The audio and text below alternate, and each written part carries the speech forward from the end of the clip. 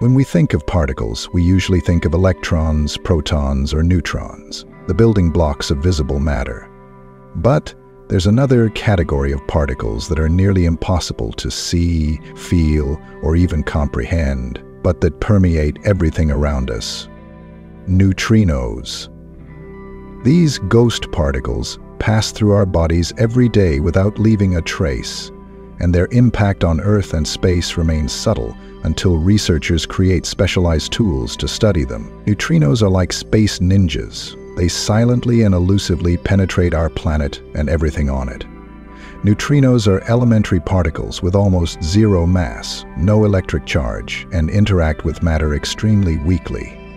They are born in thermonuclear reactions of stars, including our Sun, as well as in supernova explosions and as a result of cosmic rays. Unlike other particles, neutrinos barely interact with matter, which makes them invisible to most of our devices. The history of the discovery of the neutrino is full of scientific intrigue and unexpected twists. In 1930, Austrian physicist Wolfgang Pauli, faced with a mysterious discrepancy in the energy balance during beta decay, proposed the existence of a new particle. In his letter, he suggested that this elusive particle must have an extremely small mass and not interact with matter, thus explaining the violation of the law of conservation of energy. Pauli even jokingly called his proposal a desperate act, realizing how revolutionary his idea was. However, neutrinos remained theoretical for several decades. It was not until 1956 that physicists Frederick Reines and Clyde Cowan were able to experimentally confirm the existence of neutrinos by observing their interaction with atoms in a special installation near a nuclear reactor. This discovery was a turning point in particle physics and earned Reines the Nobel Prize in Physics in 1995. Decades later, the quest for a deeper understanding of neutrinos has led to one of science's most ambitious projects, the Ice Cube Neutrino Observatory, located in the heart of Antarctica. But why Antarctica? What makes this icy continent the perfect place to hunt for the elusive particles? The point is that Antarctica provides unique conditions for detecting neutrinos. The deep and clear Antarctic ice serves both as a medium for registering particles and as a natural shield against background radiation. At depths of 1,000 meters, the ice is exceptionally transparent, which allows it to effectively capture the weak flashes of light that occur during rare interactions of neutrinos with ice atoms. Moreover, Antarctica's remoteness from human activity minimizes interference, ensuring the purity of the data. Construction of the Ice Cube Observatory began in 2005 and was completed in December 2010. The project is a giant three-dimensional array of 5,160 optical detectors, arranged on 86 vertical threads. Each thread contains 60 detectors buried in ice to a depth of 2,450 meters. These detectors are capable of detecting Cherenkov radiation, a faint glow that occurs when a neutrino interacts with the nucleus of an ice atom, producing a charged particle that travels faster than light in the medium. The observatory's work is based on the principle of registering these rare interactions. When a neutrino collides with an ice atom, a charged particle is formed that emits Cherenkov radiation. In short, Cherenkov radiation is an effect that occurs when a charged particle passes through a medium faster than light moves in this medium. Let's figure out how and why this happens, what experiments confirmed its existence, and how this phenomenon helps modern science. Let's be clear, the speed of light in a vacuum is an absolute limit.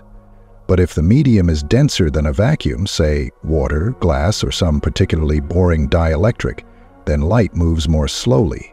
In water, for example, the speed of light drops to about 2.25000 kilometers per second. But charged particles, like electrons, can move faster than this local speed of light, resulting in an effect similar to a sonic boom, only in the optical range. Just as a supersonic jet makes a loud bang, the the particle creates a burst of electromagnetic radiation that we see as a mysterious blue glow. The idea of this phenomenon was first noticed in 1934, when Pavel Cherenkov, as a true experimental physicist, conducted his research on solutions irradiated with radioactive sources. The glowing liquids looked beautiful, but the reason for this glow remained unclear. Later, in 1937, his colleagues Ilya Frank and Igor Tamm explained the effect mathematically, for which the trio received the Nobel Prize in 1958. Now, everything was clear in the world of physics. If you see a blue glow, either you are in a pool with a nuclear reactor, or you are having a too radiative day. As it turns out, Cherenkov radiation is more than just a pretty visual effect, like a neon sign for physicists. It's a powerful tool, without which modern particle detectors would be as useless as an umbrella in a black hole. For example, the effect is used in neutrino telescopes, such as the famous Super Kamiokande in Japan, where huge tanks of ultra-pure water surround the detectors. When neutrinos, an almost elusive particle, interact with the water, electrons are released, which, if they're lucky, travel faster than the speed of light in this medium, causing the familiar glow.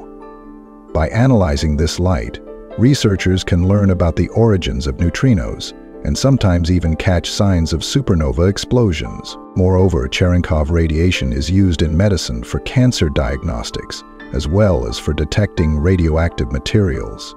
If you have something glowing with Cherenkov radiation in your hands, then either you are holding a container with radioactive waste, or you should urgently reconsider your life priorities. Against this backdrop, experiments with Cherenkov radiation continue. In 2018, studies were conducted using particle accelerators to more accurately measure the parameters of this effect and use it to improve sensors for space telescopes. In the long term, this effect may help in the development of new technologies in quantum optics and even in space research, unless, of course, someone decides to use it to create laser weapons. In parallel with Super Kamiokande's discoveries, IceCube has also achieved impressive results. For example, in 2013, the observatory registered high-energy cosmic neutrinos for the first time, confirming their extragalactic origin. This discovery was an important step in the development of neutrino astronomy, providing a new tool for studying the most energetic processes in the universe. Then in 2018, a collaborative effort between IceCube and other observatories linked the detected neutrino to a blazar, an active galaxy with a massive black hole at its center. This event confirmed that blazars are sources of high-energy cosmic neutrinos, shedding light on the nature of cosmic particle accelerators. Despite these advances, however, neutrinos remain extremely difficult to study. Their interactions with matter are so rare that billions of neutrinos pass through our bodies every second without leaving a trace. This is similar to the situation with radio waves, which permeate us everywhere but remain undetectable. It is interesting to consider what might happen if neutrinos interacted with matter more actively.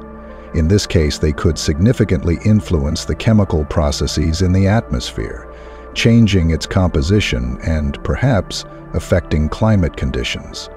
However, in reality, their influence is so small that they have no noticeable impact on our daily lives. Neutrinos also play a key role in the processes that occur in stars. They participate in thermonuclear reactions that support stellar combustion. Studying neutrinos emitted by the Sun and other stars allows scientists to look into their internal processes, inaccessible to direct observation. In addition, neutrinos can serve as messengers from the most remote and extreme corners of the universe.